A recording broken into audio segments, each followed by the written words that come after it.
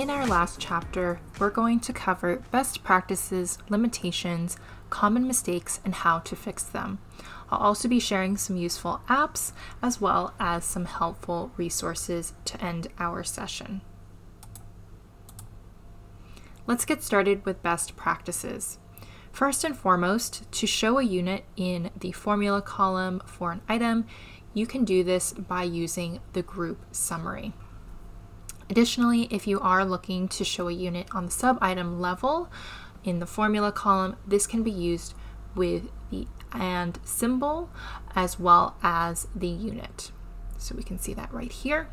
And then finally, to show a summary for the entire board, you can enable a feature called board footers, which is available in Monday Labs, and I'm going to show you in just a moment. So just a quick recap of those 3 points that I shared. When it comes to adding a unit, let's collapse my sub-items for just a moment. If it's a unit on either the formula level or the numbers column, you can simply click into the group summary or the column summary and then assign both a unit as well as a function. When it comes to the sub-items, we don't have the ability to select from a group summary or a column summary. So what you do need to do is go ahead and you need to add the unit in quotation marks and then the add symbol. So we have that as the first example. The other example is right here if it's in hours and you want that unit to show after your numerical data. And then the last tip is to enable board footers if you're looking for a board summary. So let's go ahead and show you what I mean by that. If you click and navigate to your avatar at the bottom left of your screen, Monday Labs, you'll find that there is an option called board footers. So you can just search for that right here. I already do have it activated. What this is going to do is it's going to show an aggregation of the entire board. So if I go ahead and I scroll to the bottom of my board, I'm just going to collapse all of my groups. You're going to see that you do have now this section that's been enabled on your account called my board summary. And this is going to calculate the sum of all of the different numbers and formula columns that I have added. Next up, we have formula column limitations. First and foremost, cross item. Formulas only work horizontally at this time.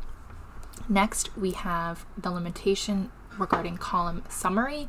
At this time, the group column summaries cannot yet be used in a formula. We also do not yet have the ability to use or map out automations when referring to the formula column. So for example, if you're hoping to change a status column based on the output of a formula, that's not yet supported. And then finally, mirror columns. At this time, the mirror columns read formulas as text and not their original structure, so you may end up running into some errors there. I'm going to show you my Monday account to talk about these specific limitations in context. So first, as mentioned, it's not yet possible to compare or pull from cross items. So if I were wanting to pull from here, here, here, here, etc., that's not yet possible. The formulas only work horizontally. It's also not yet possible to pull from a group summary of a numbers column or another formula column just yet. So that's something to also keep in mind. And then as mentioned, if you want to set up a formula that is going to then tell an automation to change the status of a task or item, that's not yet possible. And then finally, with mirror columns, there are limitations when using formulas. The formulas will read them as text and not their original structure. And so more often than not, those formulas will not produce or output the values that you're looking for, and you'll probably run into some errors. So for example, if I were to go back to my sub items of my welcome video, and I wanted to mirror or roll up the billable hours to the parent item. I would do this by clicking on the 3 dots, settings, and then show summary on parent item. You'll notice that I'm now going to see on this rolled up summary 0. This is showing because the formula does not yet read that text where I have that unit assigned. So this specifically right here is not going to show as expected. If I do remove the $ and the and set the formula and then go back to that rolled up or mirrored value from the sub item level, you'll see that it now will output the sum of the billable hours as expected. So that's just something else to keep in mind. Next up, we have common errors and how to fix them. I've certainly been in a place where I've asked myself, why isn't my formula working, when I've encountered a red exclamation point as my output in my formula column. And it's likely that I'll continue to encounter that, and you may also encounter it on your side.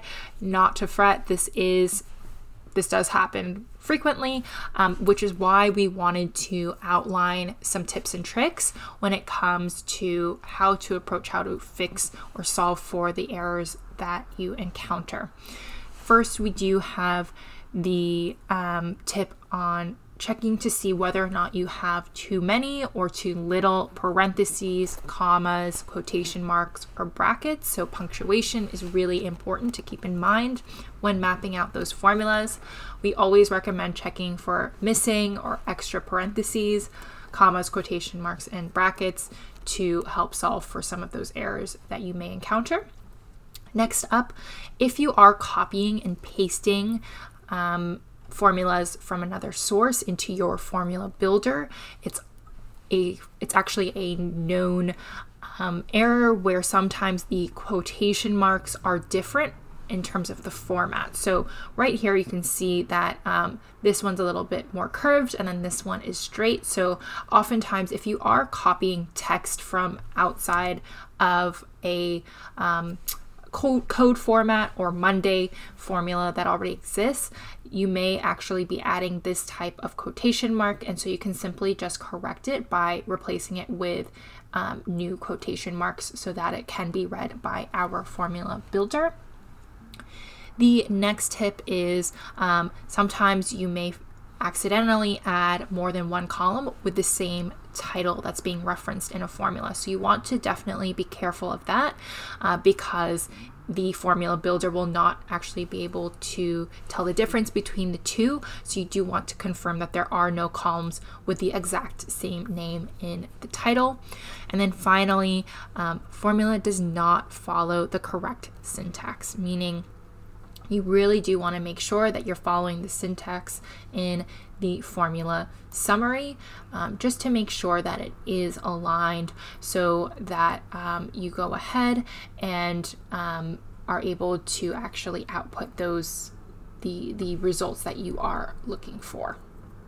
Next, I'd like to talk about some useful apps when it comes to the formula column. If you haven't heard, monday.com does have an apps marketplace where you can power up your workflows with third-party apps, extending the functionality of the platform even further. These are the two apps that I will be highlighting today. One is called General Caster, which includes formulas and automations, and the second app is called VLOOKUP AutoLink, which will search values between multiple boards and automatically create links. So to show you in context, I am going to jump over to my monday.com account. To actually access the apps marketplace, if you navigate to your avatar at the bottom left of your screen, you'll be able to access the apps marketplace from here. As mentioned, we're going to search specifically for General Caster and VLOOKUP AutoLink. This is the first app that I'd like to share with you, which does allow for the inclusion of automation recipes when you are calculating formulas. I definitely encourage you to take a look at the different slides that are included, as well as the different descriptions. Some of these apps do also come with additional pricing structures, so that's something to consider when you are downloading apps from our apps marketplace. The other app that I mentioned was VLOOKUP. Auto link right here. And this app, as mentioned, is going to help with actually searching values between multiple boards and then create automatic links and match those items. So this is something that you may have come across in Excel. This may be something that's a bit more advanced, but for some of you who may be interested in this, this is just another app to consider.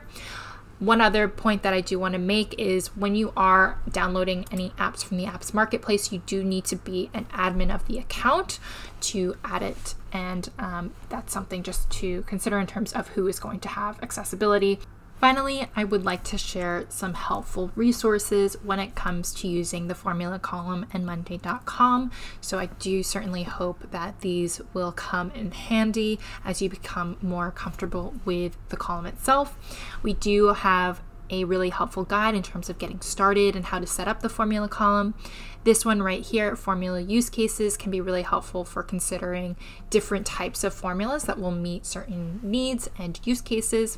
We also have a list of all of our available formulas. We have a dedicated guide on specifically conditional formulas and using the if statement to build those conditions. And then finally, we do have our community page. If you search for formula specifically, you'll be able to see that we have quite a few threads with regards to building formulas, and we have an awesome community base that is really enthusiastic about helping one another when tackling complex formulas.